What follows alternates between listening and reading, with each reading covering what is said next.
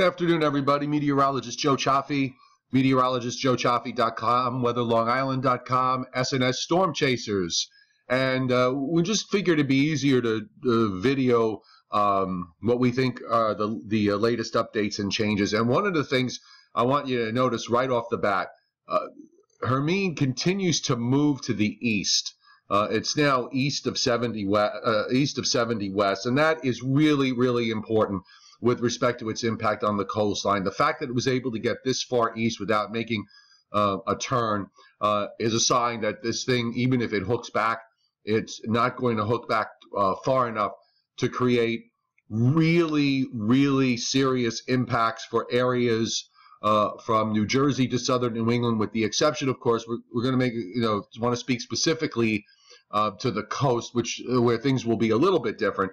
But certainly for inland areas, this is not an issue, and that's all there is to it from that respect. And I'm going to go on this tighter view on the visible. I mean, there's barely a sign that this thing has even started to move more northerly, although it should begin to do that this afternoon. But again, the fact that it's taken so long to do this is very, very critical in terms of the forecast. Now, I'm going to show you just a couple of models real quick. And what we are seeing, I want to do the NAM first. This is the surface with the 10-meter wind. So the green area is the beginning of sustained winds of gale force. Doesn't mean there can't be gusts of gale force outside of this periphery, but we're talking about sustained winds of gale force. And I just want you to see as we go through the day today. Now, the model begins to finally make that turn, but it's doing it in a looping fashion, and this is its closest point to the coast would be Monday afternoon, with gales touching eastern Long Island, but they never even reach the Jersey shore, and then from there the NAM lifts it northeast over Nantucket as a weakening system. The GFS for what we have at the moment, which is out to 42 hours, and I'll just back it up, brings the gales to eastern Long Island, but also never brings the gales to the coast of New Jersey. The loop on this particular run is very broad and does go pretty far back to the left. So I think the way we're going to approach this is, again, for inland areas, I'm not worried about much of anything. When we look at the moisture field with this, out through 36 hours, it does have a little bit of rain and touching the coastline, but not for inland areas. That is not going to be the case. So here's what I'm thinking.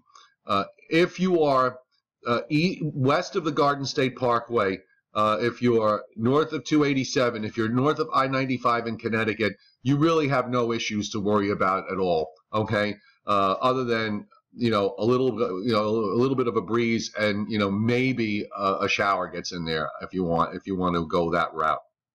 For east of the Parkway in New Jersey, Long Island, I'm thinking, again, the primary issue is coastal flooding, and I'm going to scale back the surge idea to generally 2 to 4 feet, with maybe some local amounts to 5 feet in Long Island Sound and over parts of the New Jersey shore.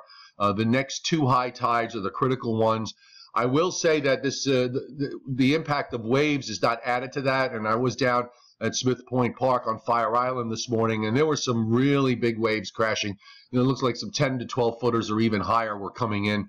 So there will be an impact from waves with beach erosion, so just bear that in mind. So, this is not going to be Sandy all over again. This is not going to be Irene all over again. There will be some moderate to isolated areas of major coastal flooding up and down the shore for the next 2 high tides. But again, if you are inland, enjoy your afternoon and probably enjoy your Labor Day as well. Uncancel your barbecue. Can't go to the beach because the beaches are obviously closed. So stay tuned for all the latest later today on my website, meteorologistjoechafee.com, weatherlongisland.com, and don't forget SNS Storm Chasers for all the latest.